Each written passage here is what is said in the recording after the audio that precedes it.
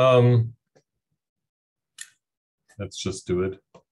Okay, welcome everybody. This is the last lecture in our nuclear physics lecture series. I'm Hendrik Schatz from Michigan State University, and I will tell you about isotopes in the multi-messenger astronomy era. My goal is basically to tie together some of the other lectures you heard already, if you heard them. If not, it'll be fine. But if you did, then hopefully some things will ring a bell. Anyways, I'm going to share my screen, and I just want to point out that, and that'll be also one of the points of my talk, that nuclear physics is really important to understand astronomy. Hey, Anna. I just started. I hope that's okay. Yeah, that's okay. Sorry, I got disconnected. But yeah, I guess everyone has, most people have that have attended the previous lectures have already met you. And for the new people, I just wanted to say that we're happy that you're joining us, and we hope you enjoy this last lecture. And Hendrik's also talking about graduate school. Okay, as I said. Questions, could we have this? Oh no, you're still, I think there's something with your connection. I'll just go. Yeah, well, go ahead. Yeah, the sound is a bit choppy. Anyway, so nuclear physics is important, and that's why I like to start with a picture of a detector. I think detectors can also be beautiful. It's not all the astronomy. Anyways, so what I want to talk about is the question of the origin of the elements, which by now, if you heard the other lectures, you know already that that's one of the key open questions in this field of nuclear astrophysics, and I'm going to talk about it. This is a history of the universe in some nice picture form. On the left, the Big Bang, and then as time moves on, stuff emerges, galaxies form, stars form, and planets form, and people form. And so we're sort of at the right end here. And what we're dealing with is with the question of the elements. At the time of the Big Bang, the periodic table of the elements looked like this. So 3 elements, that was the choice that was available. Anything you had in this world had to be built from hydrogen, helium, and lithium. And lithium is really only present in trace amounts. So this is not a very interesting universe. But as you know, if you know from your chemistry classes, the periodic table of the elements today looks like this. And it's actually a complete table. So it shows all the elements that exist and all the elements that could exist. And one of the things that is fascinating to me is that any possible element, nature actually found a way to make it somewhere. And you can find it, if it's stable, you can find it in the solar system and on Earth. And we just want to know, for each one of them, where did they come from? And how did nature manage to get us from here to here?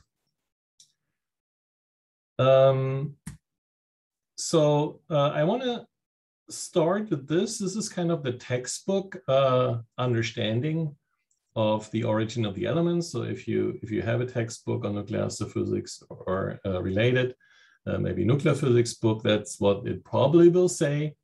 So the lighter elements, we mean usually up to iron, but really it goes a bit further than that. These are made in stars, and we understand that quite well. Stars shine, that means energy is generated, and that means nuclear fusion happens, and that must create these elements. The heavy elements, starting germanium, that's a bit more difficult. And the understanding is that these are mostly created by neutron capture processes, and there's sort of 3 processes dominating. There are 2 S processes, a main and a weak S process. And they happen in low mass red giants and in massive stars with a little bit touch up when the star explodes. And that is, I won't say well understood, but we kind of know where it happens. And we see the freshly made nuclei on the surface of these stars, so we know the S process happens in them. So that's kind of okay. But that only explains about half of all these elements. It doesn't explain the heaviest ones.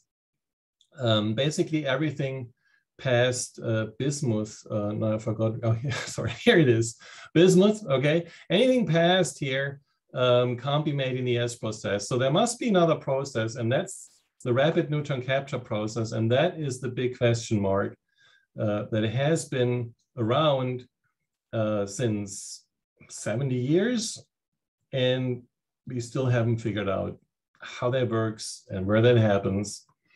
And that's what I'm going to talk about. That's the big open question in nuclear astrophysics. Okay, so how do we know that process exists? And I think, before I get there, I just want to point out that this is one of the 11 greatest unanswered questions in physics. You know, if you as a scientist, you work on something, you try to jump on those things. This was a nice article. One of those 11 questions is what I'm working on. So I got really excited. That came out, I think, around when the new century started, 2000, and we're still working on it. Anyways, so I would like to walk you through the argument of why we think there is an R process, and it will show you the interplay between nuclear physics and astrophysics that really defines that field. And without the nuclear physics, you couldn't do anything. And before I do that, I want to start with the first poll and just want to understand how familiar you are with the concept of the chart of nuclides. Anna, I think you have to do something, right? There it goes. Okay, so just how familiar are you with the chart of nuclides? And you can be honest, that would be good, because that will determine, your answer will determine how much time I'll spend on that.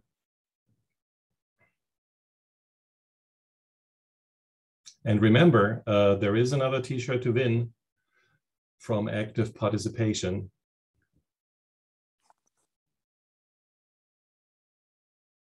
Okay, last chance.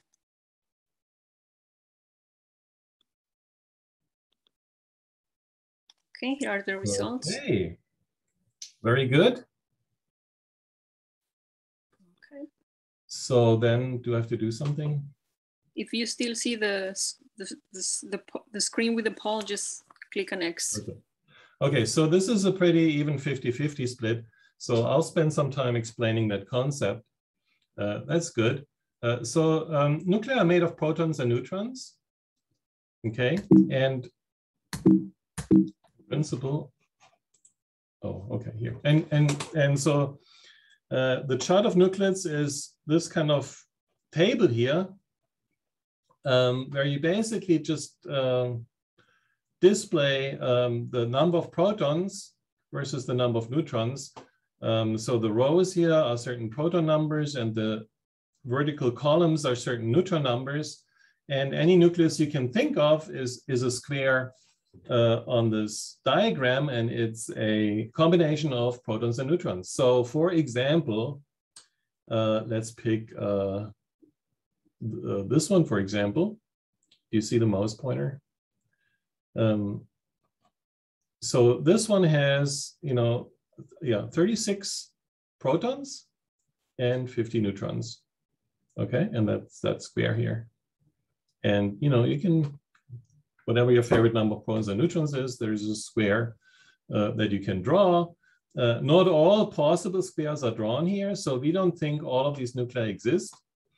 But which ones actually exist can, at least hypothetically, be created is an open question. So where the boundaries of this is not clear. Well, what we do know is that if you look in this room or on Earth, there are only very specific combinations of protons and neutrons that produce stable nuclei and stable atoms. And those are the dark black squares, okay? So the one I just picked, well, it's blue here, and we'll get back to that later. But let's go one up. That's a black one. So that's 37 protons, right? And still 50 neutrons. So that's an isotope that you can actually find in your room right now. No, I should have picked one that I know what 37 is rubidium, I believe. So this is an isotope of rubidium that has 50 neutrons.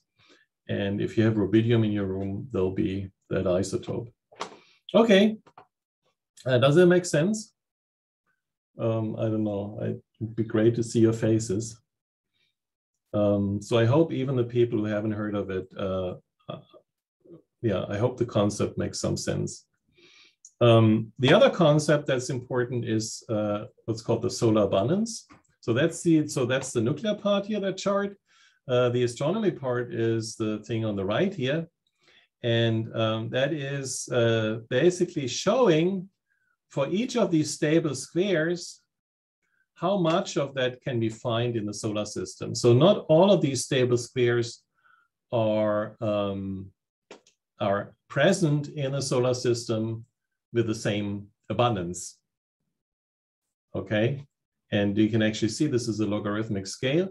This is the mass number. So this is the sum of the protons and neutrons. So our example here, this rubidium thing has 37 protons and 50 neutrons. If you add those two numbers up, you get 87, right? So the mass number of this square would be 87, and that would be somewhere here. There's 87 here. Okay. Well, I guess here, right? So one of these wiggles here, that's how much of that isotope is present in the solar system. So people have figured this out from analyzing the material on the Earth, but that has undergone some changes. They also have to look at spectral lines from the sun. The sunlight tells you the composition on the surface of the sun. And then there are certain types of meteorites that you can find in deserts or in Antarctica that have that are remnants from the formation of the solar system that sort of preserved the original composition of the solar system before all the other stuff happened. And you piece this all together, you get this curve. And certain isotopes and also certain elements are more abundant than others. And the heavy ones, so this is iron here, right? The origin of the heavy elements, we talk about this, is those up here. Okay, and now we have to put these two things together because you probably noticed there's some structure here. There are these peaks. So there's some elements that are extra abundant, some of the heavy ones, barium and lead, and xenon and platinum. And believe it or not, that tells us that there's an R process. And I'll explain how that works.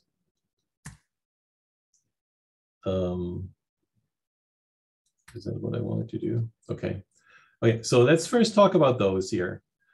Strontium, barium, and lead. Sorry. And we can go and find these on the chart of nuclides. Okay. So we'll find the strontium, the barium, and the lead. We know their mass numbers, 88, 138, and 208. We know strontium has 38 protons, so we have to go here to 38 and count to 88 mass number, which is 50 neutrons. I hope that makes sense. And there it is, and I made a big blob, so it means there's a little square underneath. Okay, so that's where these are. So what do you think? You see some structure here, something that these three have in common. I don't know, do you guys, can you say something? Like, can you unmute yourself and give me the answer?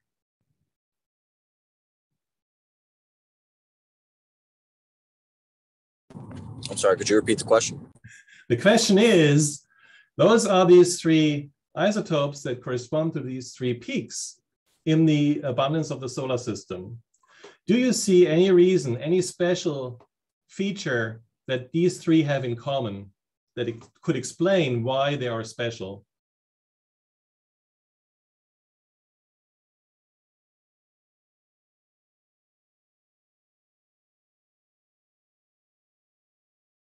Do you understand the question? I do understand the question. I'm just trying to come up with the right answer. Okay, well, there could be many answers. What do these three blobs have in common? They're forming a linear relationship. Sort of, yeah, but you could form other three groups of three that would do the same. It has to do with other stuff that's on this chart, and you may not know what that is. That's okay. But you know what I mean?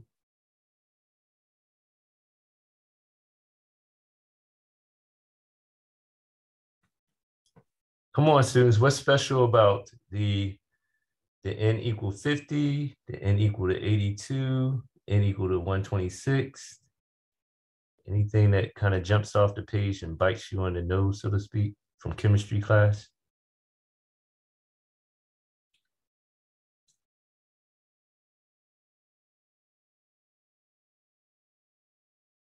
Well, you don't need to know it, but these are marked, right? I marked them before, right? So this is what we have. And if you put the composition of the solar system together with your nuclear physics chart, you get this coincidence, right? And I was hoping that you would see that there are these strange lines at each of these. Does everybody see that? Yes, sir. Now, isn't that strange? So what are these lines? Those lines are called the magic numbers. And as was said, this is a bit similar to chemistry. If you remember your chemistry class, there are electron orbitals, right, that you can fill. And if an orbital is filled with a certain number of electrons, you form a noble gas. And that noble gas really doesn't like to accept another electron. And so it's particularly inert. And it's just the same with nuclei. There's certain numbers of neutrons that you can add, and then you create a closed orbital. And these are sort of the noble gases of nuclear physics. And they just don't like to accept another neutron. Okay? And of course, people knew about magic. They're called the magic neutron numbers. They knew about these neutron numbers. And then when they saw this distribution here, they did exactly what I did. They drew these blobs and they said, oh, look at that. So that's why we think that these isotopes are being created by adding neutrons. Okay, and once you added enough neutrons to form, let's say, strontium-88, that's kind of a noble gas-like nucleus. It doesn't like to accept another neutron. So stuff kind of piles up here and you make a little bit more of that than for the others. Okay, so all's good. So we know there's a neutron capture process and it probably makes those heavy elements, but what the heck are these other peaks here? Platinum and xenon. Those are in the wrong spot, right? Now we can make blobs for those as well. Now let's assume those are also made by neutron capture, okay? So they must lie on these lines here, but so where would they end up? And this is where they would end up. So if we had neutron capture with isotopes out here, we would certainly accumulate these mass 130 nuclei and these mass 195 nuclei. Now the problem is those squares are unstable. So they shouldn't really exist unless they're freshly made somewhere. But okay, so that's the hypothesis. Let's say we have neutron capture and you just, if you would add neutrons to this nucleus here, you could certainly add neutrons and add neutrons until you reach this cadmium 130. It's an unstable nucleus that has a half-life of 160 milliseconds, so it's pretty short-lived. It'll decay. This one actually we don't even know what the half-life is, so that's something we want to figure out with EFRIB with the new facility. But so that's the idea. So there is another process, and instead of these stable isotopes, it produces these unstable isotopes. And we could just see this by putting these two concepts together. Now there's a little problem here. If I just take the, if I just zoom into the chain of cadmium isotopes, so that's this row here. So just take this row of the chart of nuclides. That's that row. Here's the stable isotope of cadmium. And then if I add neutrons, I get heavier and heavier isotopes. And the one we think is being made somewhere in the universe by neutron capture is cadmium 130. Now the problem is, you can make cadmium 130 by neutron capture if cadmium 129 captures a neutron. Okay, so, well, where does the cadmium 129 come from? We don't know, but let's just assume somehow we've made it. We can certainly capture another neutron and make our 130 cadmium. The problem is we need to have enough, we need to be fast with the neutron capture, right? Because this only lives for 154 milliseconds. These numbers here are the half-lives. So before this decays, we need to capture a neutron. I hope that makes sense. And now you can do a little bit of math. So basically, you can calculate the time it takes to capture a neutron. And that depends on the neutron density. And this thing in the bracket, that is the what we call the neutron capture reaction rate. So that's a nuclear physics quantity. If you had a certain amount of neutrons, what's the likelihood that the nucleus likes to capture the neutron? Okay, and we know the capture time has to be faster than 154 milliseconds. And we know what this nuclear physics can even calculate that, and we have measurements now for some examples. So we can guess what that is, and it's supposed to be of the order of 10 to the 5, whatever in those units. So we can solve this for the neutron density that we need to make the neutron capture fast enough. And you just reshuffle this equation, put in the numbers, and to get a capture time of at least 154 milliseconds, you need a neutron density that's larger than 10 to the 19 neutrons per cubic centimeter. Are you still with me? Did you fall off the chair? I hope you did. This is crazy. 10 to the 19 neutrons per cubic centimeter. I don't know, is that a lot or not? It is crazy. Why is that so crazy? Well, that's a bit the question. Let's look at what we've achieved in the laboratory. Okay, people put neutrons in bottles. And this is one of those bottles. They're pretty expensive, large-scale experiments. And these are the densities they've achieved. 1,000, maybe 10,000. I don't even know whether those numbers have been actually reached or whether they're planned. So a few thousand, and that's sort of the leading edge of the field. So even a few thousand neutrons per cubic centimeter is a major feat in the laboratory. So why is that so hard? I mean, I can buy a bottle of protons at eBay and they're, they're 10 to the 24 protons in there. But I can't buy a bottle of neutrons. And if I go to Los Alamos, I get these feeble numbers. So why is this such a hard problem to come up with a way to have that many neutrons per cubic centimeter? I need some answers. I was hoping we do this a bit interactive. You could just say what you think. Why can't you buy a bottle of neutrons on eBay?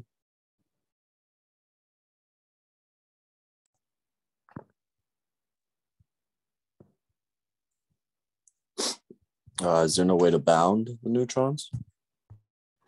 Sorry? I'm guessing because there's no way to bound the neutrons, like independently, maybe. Like to keep them together, or? Essentially, yeah. That's right. They would just pass through the wall because they're like 10 or 100,000 times smaller than a hydrogen atom, right? Because they don't have electrons. It's just a neutral particle. So it would just pass through the bottle. But there's even a bigger problem. That wouldn't be such a problem in astrophysics. You could hold a large bunch of neutrons together with gravity, like in a star. But there's another problem with neutrons.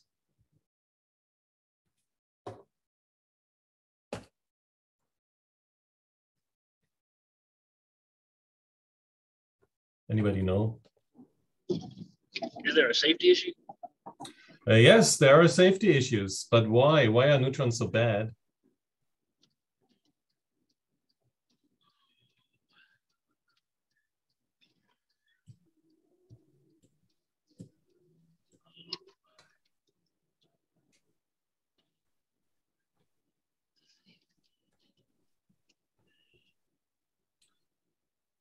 Is it because they can cause damage to the body? Yep, they do damage to the body. That's right. So part of the reason is that they pass through everything, so they can penetrate your body, and then when they get captured. But they also do something else that's bad. We have some comments in the chat. Somebody says they are too small, they penetrate matter, or they are radioactive. They're radioactive, exactly. They're radioactive. That's the other reason. So there are two reasons. One is everybody's right, but they're radioactive, right? Neutron decays with a half-life of 10 minutes into proton. So when we buy a bottle of proton, I mean, this could be protons from the Big Bang. They're still around.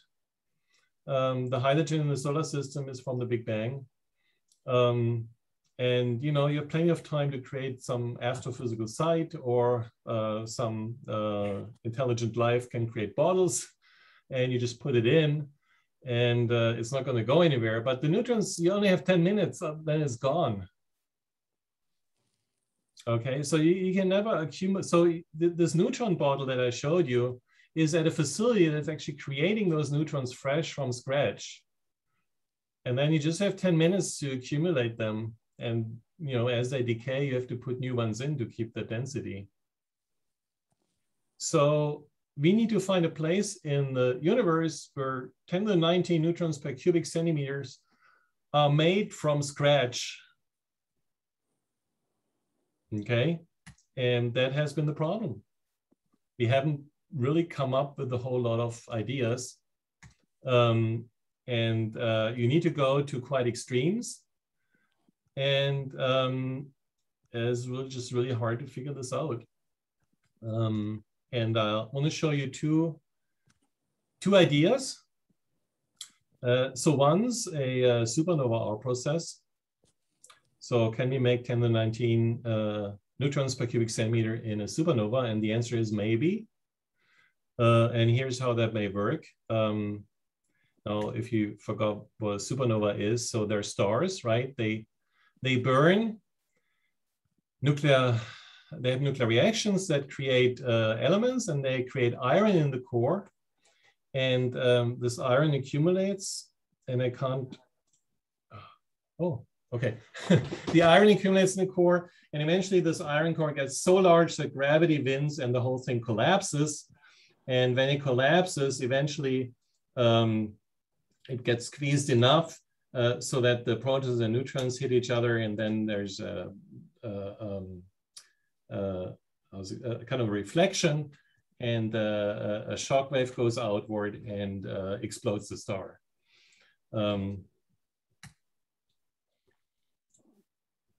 Okay, so it contracts, and there's this explosion, and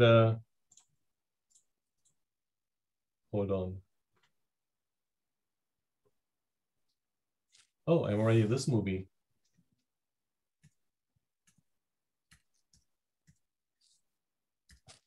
Okay, let me try this again.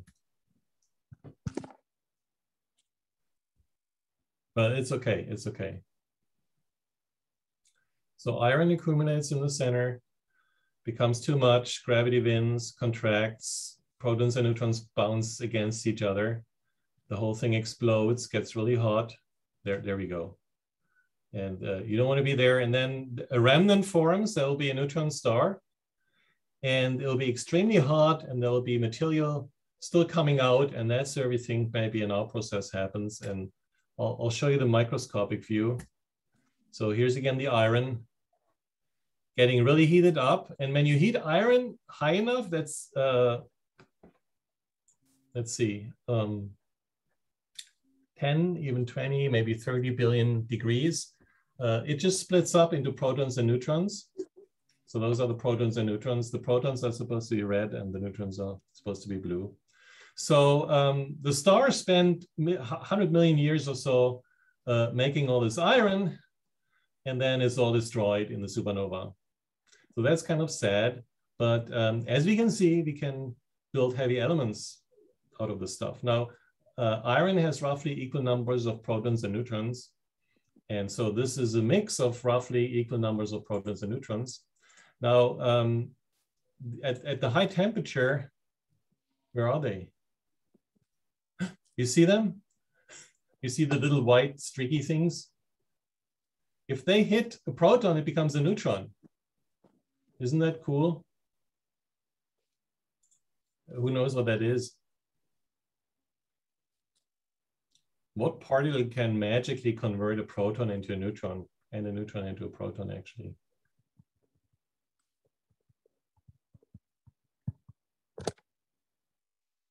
Anybody know? Anna, I don't see the chat. Can I? I am monitoring the chat. Oh, actually, I opened the window. Can someone write in the chat what particle that is? Is it a quark? No, not a quark. The quarks also kind of preserve their a neutrino. Excellent. Yay. That's the right answer. So there are tons of neutrinos because that newly formed neutron star in the center is so hot, it just creates neutrinos out of nothing.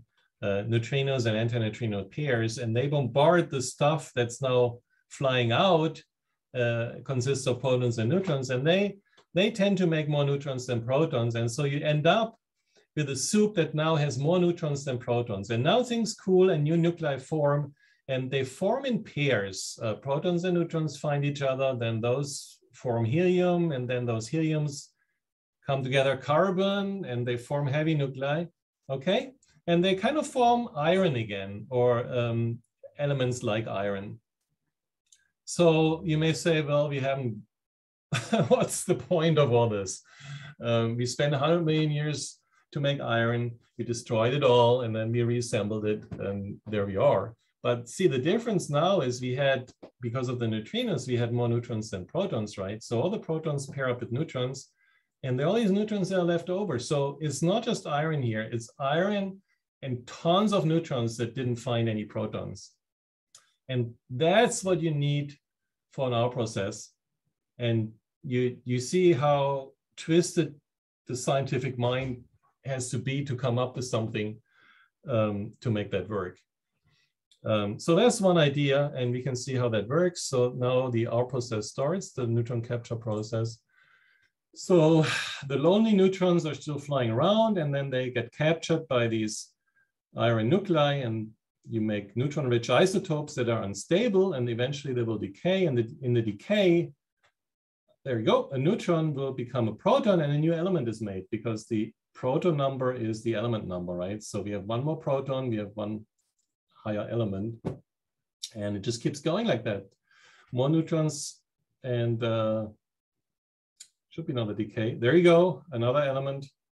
And you just keep going like this. So that's kind of how it works. And somehow this cadmium-130 isotope will be made like that, and it will also decay, but a little bit more of that will be produced because of the magic number, and that's why we see that peak in the solar system. Okay, can you do a poll just for the fun of it? Are neutrinos important for the hour process?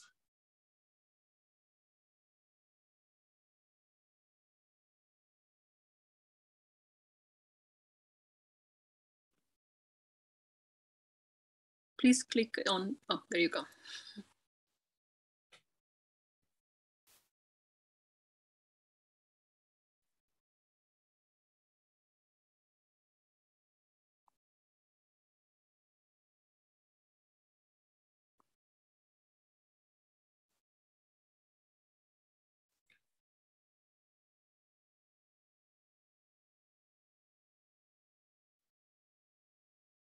Okay, last chance.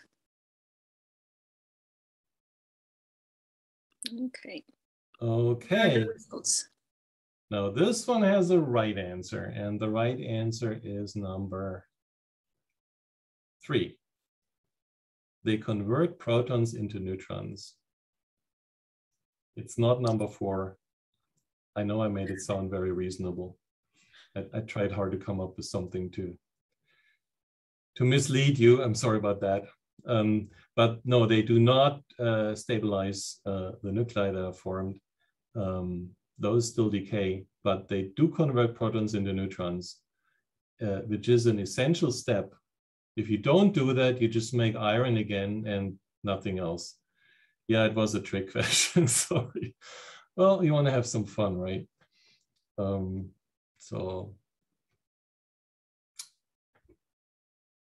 actually, I'm proud of myself. Anyways, let's move on. Any other ideas? Where in the universe are lots of neutrons?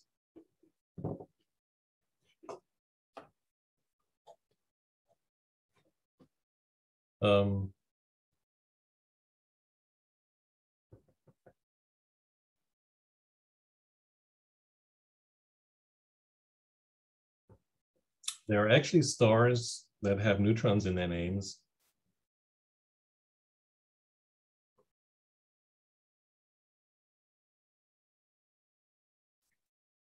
Stars. Well, the sun, yes, but it doesn't have neutron in its name, right?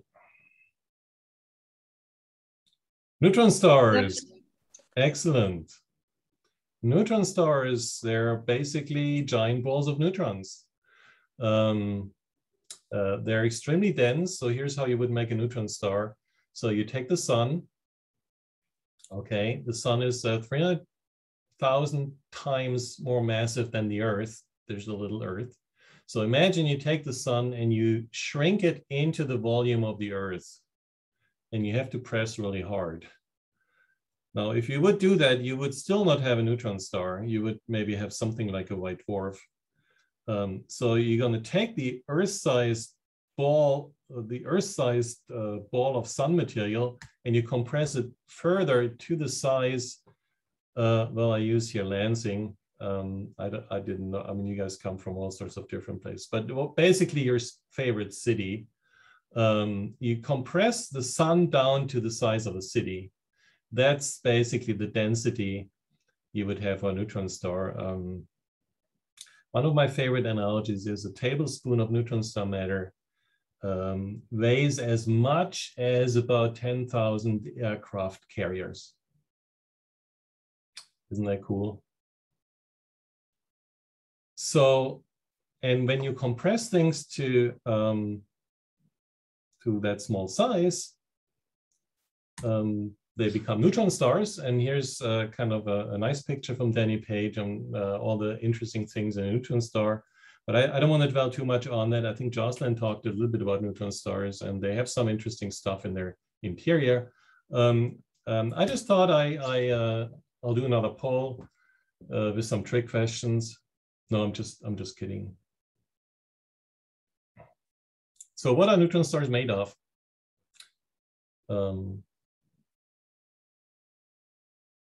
You know?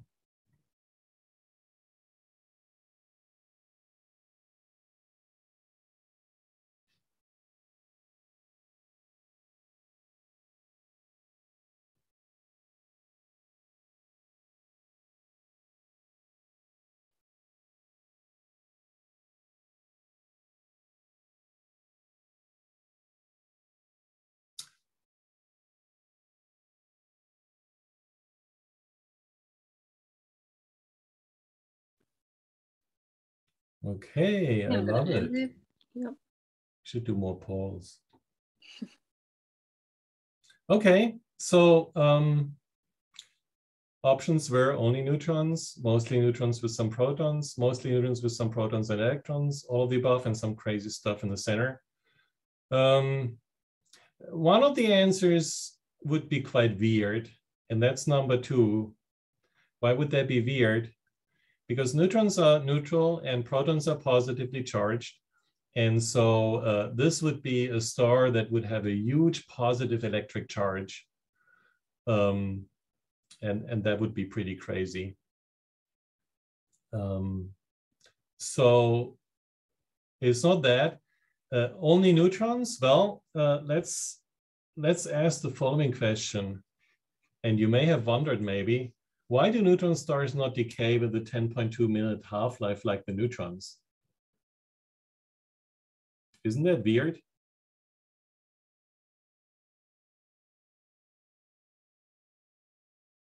And they don't. They just sit around for millions and millions of years. And the neutrons are happy. And I'll tell you why. They're not fully made, they're not entirely made of neutrons.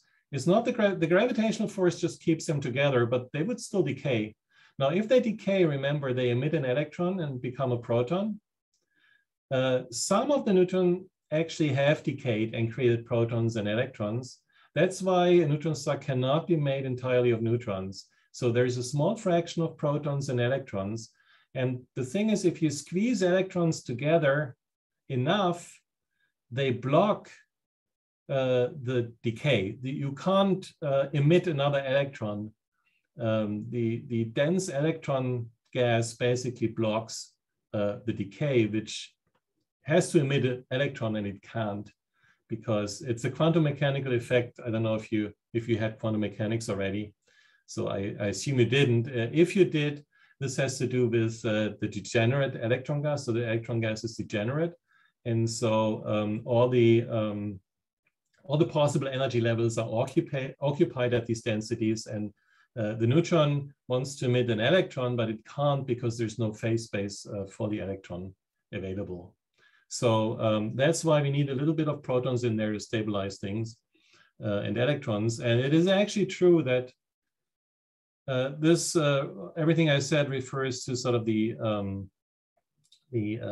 outer core of the neutron star, and the inner core is made of some crazy stuff that we still don't know what it is.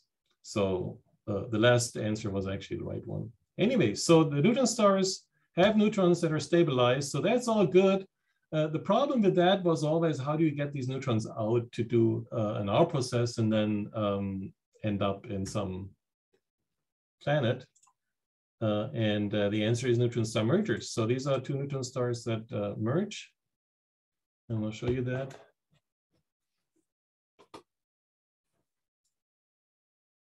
And that's a simulation.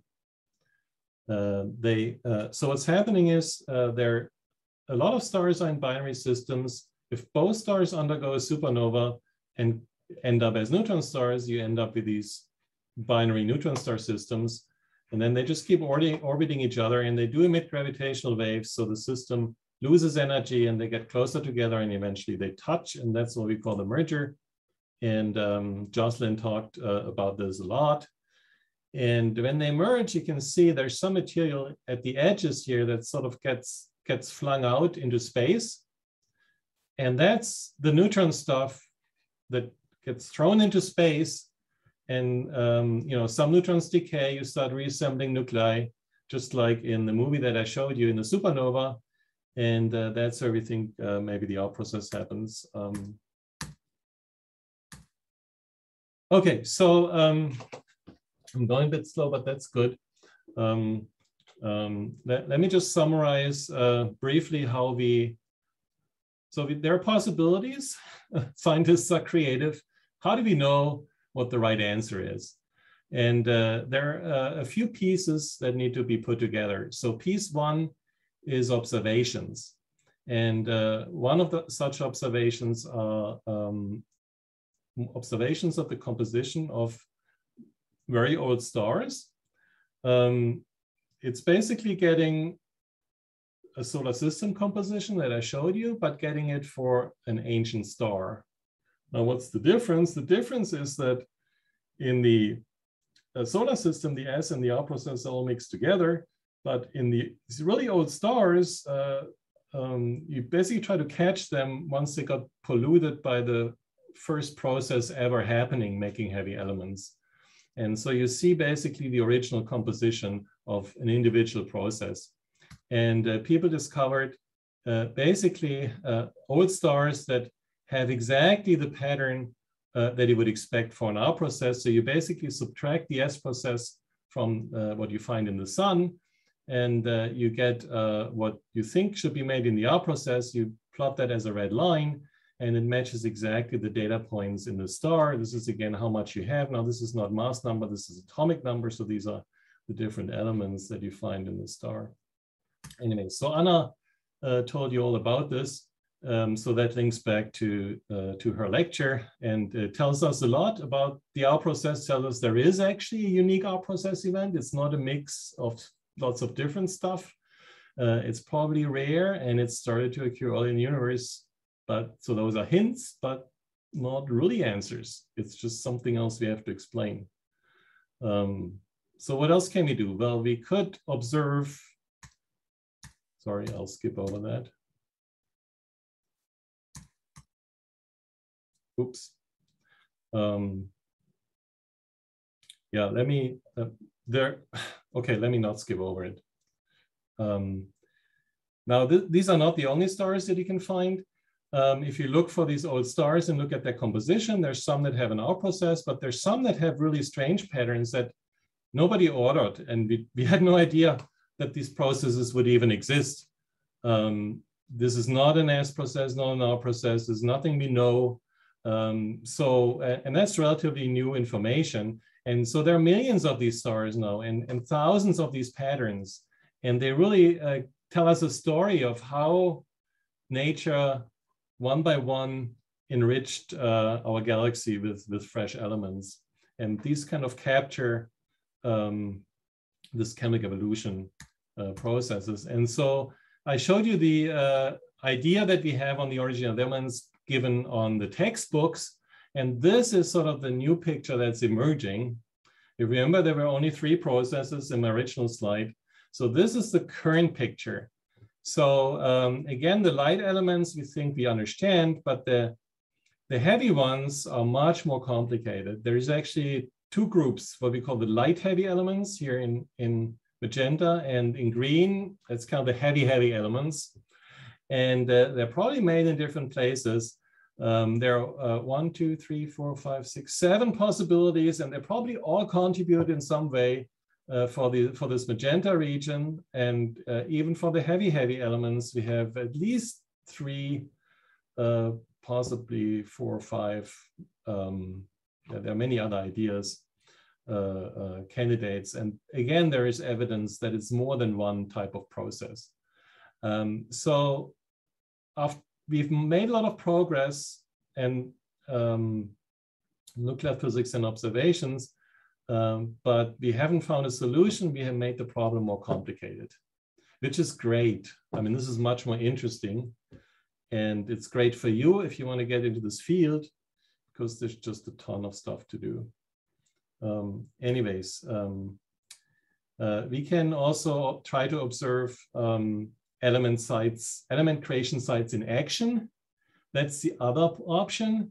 It's very difficult because they're so rare, and because the heavy elements, remember those logarithmic scale in the solar system abundance, they're very, very rare. And so even if you see a supernova, it would be impossible to observe the R process elements in there. But we figured out a way, and that is thanks to gravitational waves. And Jocelyn told you all about this, and I don't want to say much more. I'll just skip over that.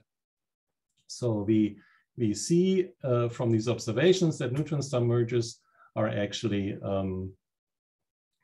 creating heavy elements.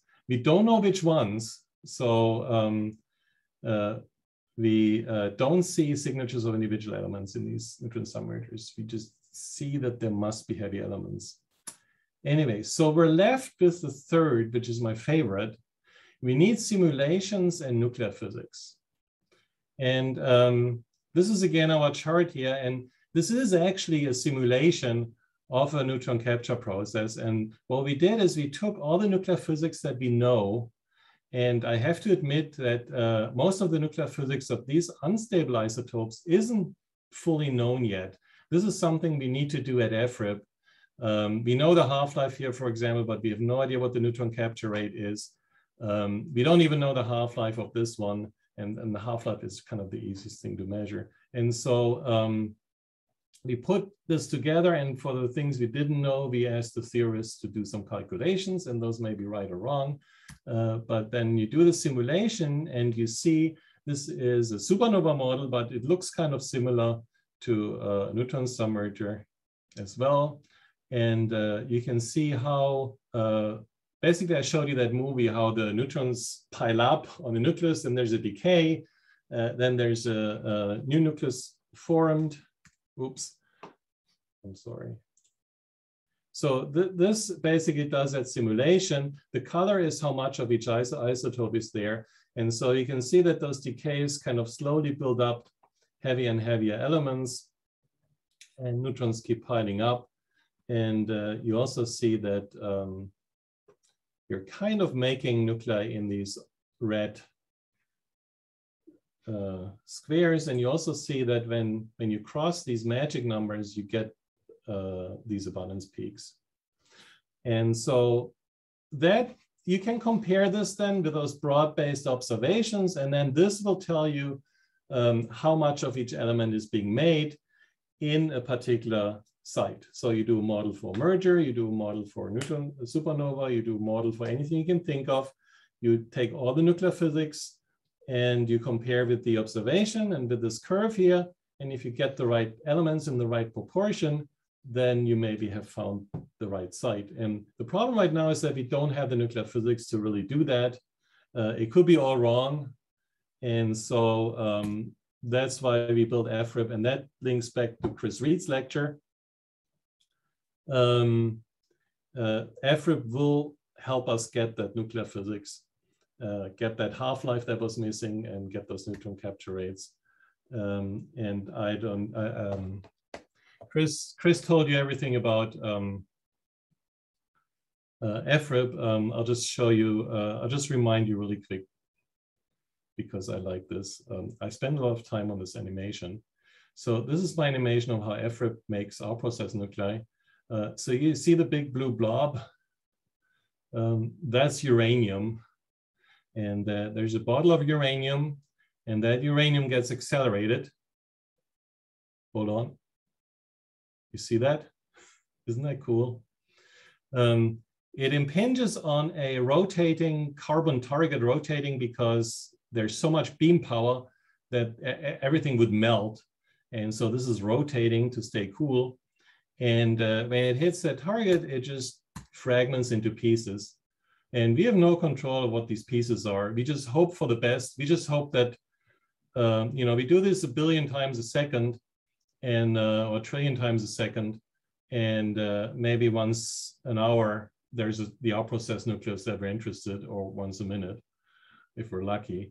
And then we have a separator that separates the one that we want and sends it to an experiment. And what we can do, for example, we can stop this nucleus, this outprocessed nucleus, in a detector, and we can wait for the nucleus to decay.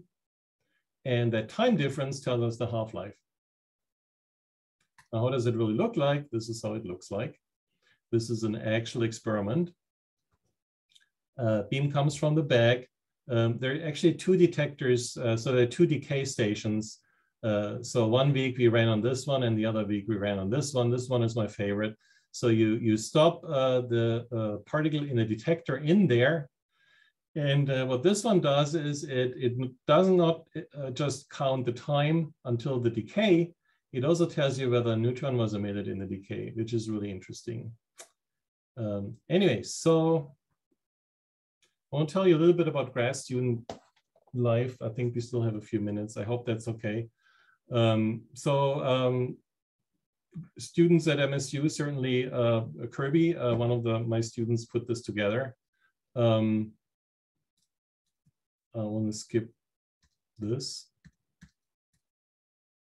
I just want to know, let's do one more poll to figure out whether you actually want to know anything about graduate student life.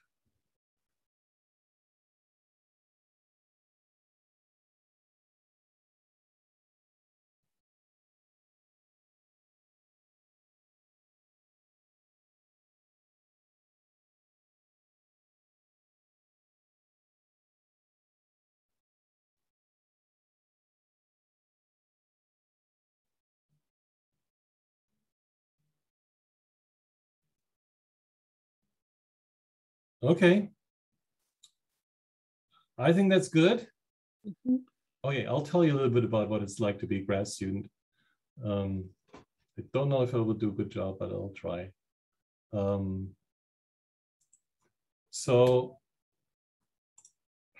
Well, as I said, you can build stuff like this. This is experimental nuclear physics. It may look scary, but I think this can be done. These students here, they're aligning the magnets, for example. So you have to put them in certain positions. This is a separator that we built. So, so this is kind of the fun part.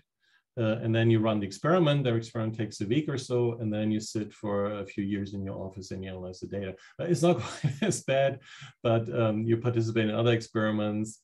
So it's kind of a mix, but I mean, you're not standing all the time in the lab, but I mean, a significant part of that. This takes probably a month to set up. And so we'll keep busy. This is how it really looks like. So this is Rahul actually getting the counters for the neutron detector to the experiment site. That's EFRIP in the back. This is grad students in their offices. I just walked around and took some pictures. And this one's a bit, it's from the brochure. But anyways, so you can see happy grad students. And yeah, we have a mix of all sorts of people with all sorts of interests. People are interested in science careers, people are interested in industry careers. There are all sorts of things you can do, of course, and there are all sorts of people. That's obviously a theorist here. You spend a little more time on the blackboard and in the lab. Some thoughts about grad school. I think one thing to think about, of course, is about your career goals. Is grad school really needed? I read that number, about 20% of grad students stay in academia, so the majority doesn't. Of course, that doesn't mean by no means that's not necessary. There is a huge range of amazing jobs in industry, in national labs that open up with a PhD in physics or nuclear physics. But of course, it takes about 5 years to do a PhD. Can also be 6 or 7. And now you will get paid. I looked at my recent proposal and we put in 30K per year for grad students. It's not quite as much as you would get, of course, if you would just start working after your bachelor. So one has to think about that a little bit.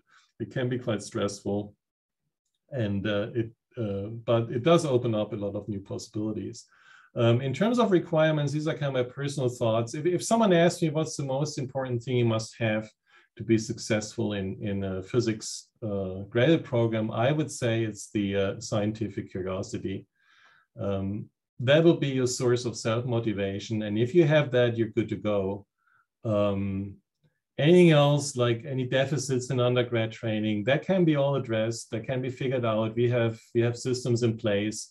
If people struggle with the grad courses, they can take undergraduate classes, or this can be resolved in other ways. But you gotta be motivated, because as I said, it is stressful, and this will get you through, and it will also help you be successful in the research. If you would ask me what's the one thing I could do to get my education in shape to be successful in grad school, I would say programming class or programming experience, or both. If you can do that, you get a head start. It's not required if you don't have, a lot of students that come here have never programmed, and it does work out. But if you have the chance and you do that, it will be really helpful. And programming is something where practice helps. You know, if you have an issue, a deficit in quantum mechanics, that can be kind of fixed by just taking the class. But with the programming, the experience will really help you. And then, of course, you need a successful application. Most schools take a holistic view, MSU does. They look at the entire package. So, lower grades are not a disaster, that can be compensated. The one thing that helps is research experience. And that goes back to the scientific curiosity part. In the end, grad school is not about the classes and what you learn in any classes. It's about the research. And when we hire students, we want to know that they'll be able to do the research. And nothing better than having some research experience. But again, if you don't have that, it's not necessarily a disaster either. I would research the department, the group you want to work with, and tailor the application, each application to that information. And of course, well-prepared applications are important. And if there's interest, we could have an event on this. You could let me know, or Anna. We were discussing this at times. Should we do that? We could have someone come and tell you what you should and should not do for a successful grad school application. How to choose a grad school, this is just my thoughts. The research is the important aspect. That's what it's about. So that's what you should think about. Of course, there's science you're excited about and science you're not so excited about, but you have to keep in mind your exposure to science has been limited. There is, my opinion is any field in science has interesting stuff. And so it's good to be open-minded and not be too narrow in that. Now, I think what in the end is more important is to choose the research group and your mentor. So if you're interested in a certain area, look at the school, find a group there that looks interesting and try to find out about that research group. Is that a group I would enjoy working in? Contact the group leader, students in the group. Is that a well-respected group in the field? You can have the most amazing university, but you could end up in a crappy group and vice versa. There could be really amazing research groups in universities that maybe are not top ranked. So, and it doesn't really matter about the rest of it's not like a business degree or so where everybody looks at the sound of the school. It's really the research group and how well it's known that counts. And then I would also say, more important than the actual research area is the type of work you would be doing. Think about, do you want to build equipment? Do you want to use equipment? Do you just want to analyze data for 3 years and a computer? Do you want to do theoretical work, computation modeling, and then look at where you can do that? You will be invited to visit usually, and that's of course the best way to figure out if the place is for you and what to do. And here's some things how to apply at MSU. Feel free to reach out to me if you're interested, and there are other names here that you can contact, but I'm done, and Anna's telling me to wrap up. And as I said, if you're interested in maybe a little session on grad school applications, you have one person that's interested, let me know.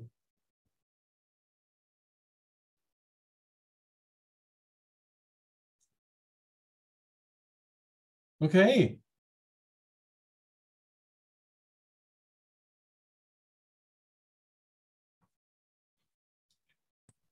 Yeah, thank you for your time.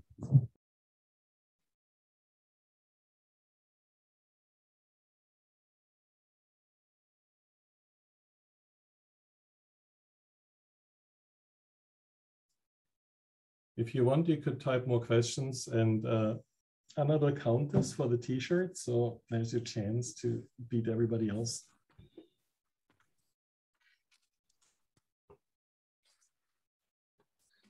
I will announce the winner of the t-shirt later this week, but you need to ask a couple more questions.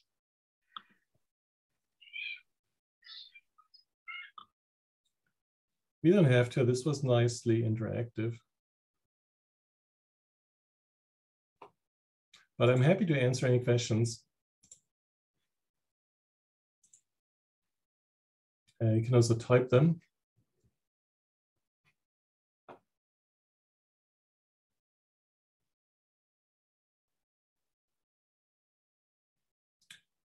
What research opportunities do you have? In my group, the R process, what I talked about, is really a hot topic for EFRIB. So that's definitely a major research opportunity. So the decay experiments that I mentioned, those types of experiments, we can do that with EFRIB. We had a program at NSCL, we can do them at EFRIB with a whole range of new nuclei that really get us into the R process. So that's an opportunity to build new detectors there and do the measurements. And then also in my group, I like to mix theory and experiments. So everybody who does an experiment also runs models to understand what their result actually does in a simulation of, for example, an R process in a supernova explosion.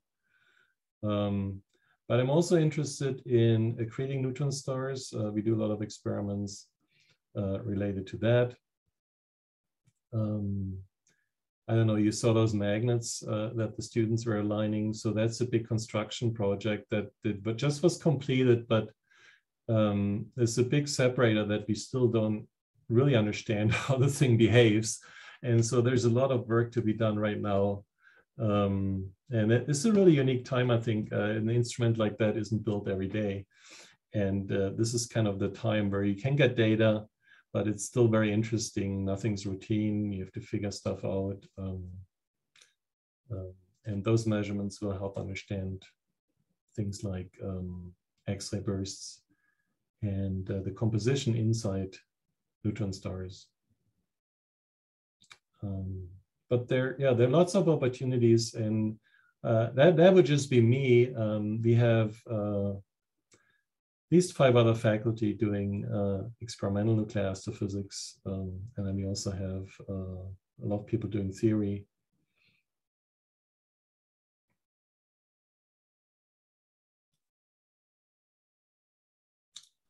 But I'm always happy to talk. I talk often with prospective students. So just shoot me an email if you're interested and want to know more.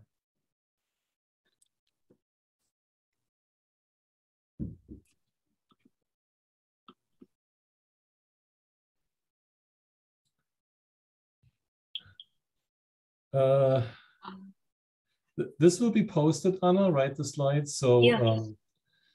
I will post go back and look. There is, of course, a website, the EFRIB website. I don't know how to go back, sorry. The EFRIB website has a tab on graduate students.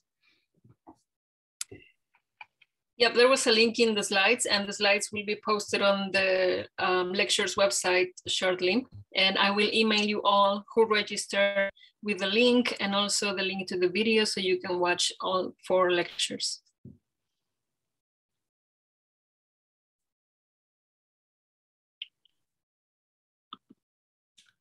Yeah, this is a good question. How would one find a mentor, and where would you recommend starting? I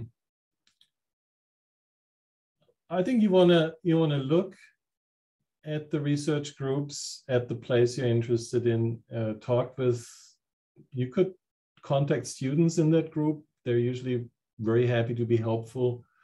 You could contact other students. I mean, any student probably knows something about every faculty member, and you can just figure out what you think would be a good match based on that. If you get into that grad school, you would start, and then you can start in a group and just see how that goes. So at MSU, we start people right away with research. Sometimes or often you come the summer before the program starts and you start doing research already.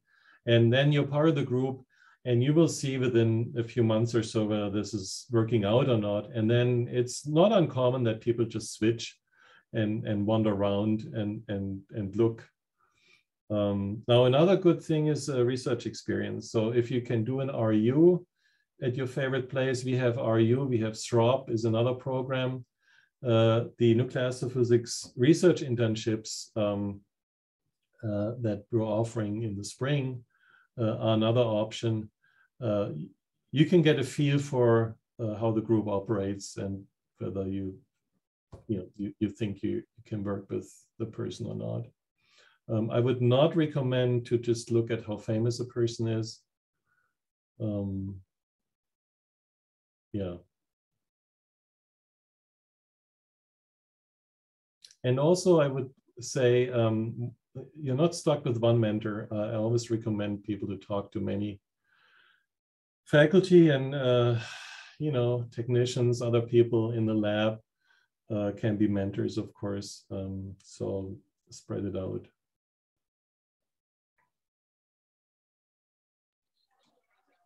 Do you guys have opportunities for students to start like a new research idea? Like I understand that you can do research under someone like based off what they're doing, but are there any opportunities to like start something new? You have to work under someone, but that doesn't mean you have to do what that person does. That person just has to be willing to supervise whatever you want to do. So you can certainly pitch new idea. I mean, if someone pitches me an idea, I mean, I'm not sure. Well, if it would have nothing to do with nuclear astrophysics, I would maybe say, well, let's find someone who can co-supervise it, or right. But that's what it's all about, having your own ideas. Now, even if you do what the group does, doesn't mean that there's no room for new ideas. There's a huge space even within that defined scope. There's a huge space for new ideas and things that could be done. And I don't know any faculty member who wouldn't love to have someone come up with new ideas. So you just have to find someone who's willing to go for it.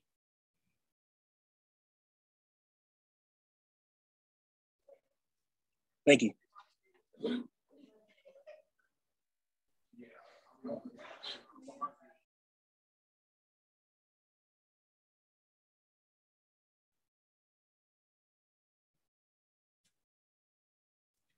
Yeah, that's a good question. Should one have background knowledge on the subject?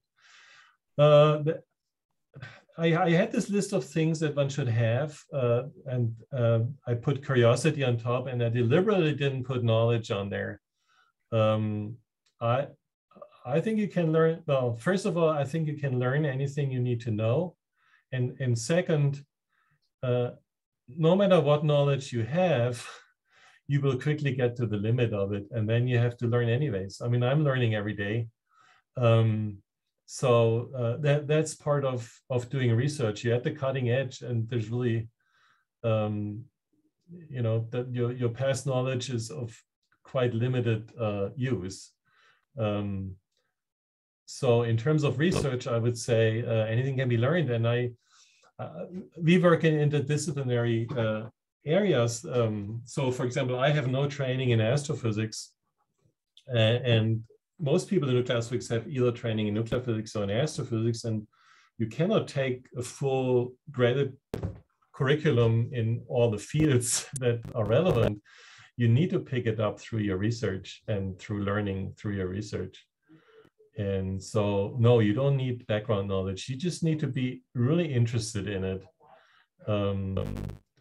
And yeah, that would be my opinion on that.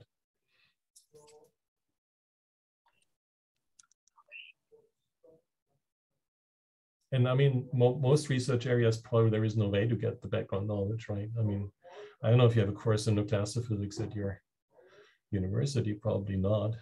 Very few places have. So,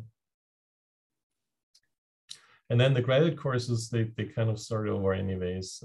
I mean, there's some basic knowledge that is helpful that you learn in the courses. And of course it helps if you have a head start, but that's not necessary either.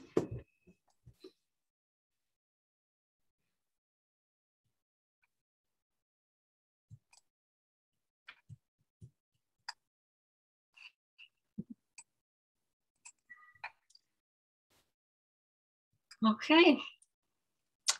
If you guys have any more questions, feel free to email either Hendrik or myself, and we will do our best to answer them. Okay, well, thank you, Hendrik, and thank you everyone who attended. And we hope to see you again in our future programs. Check out the website and the videos on the YouTube channel. Thank you very much. Have a good night. Thank you. Have a Bye. good Thank you.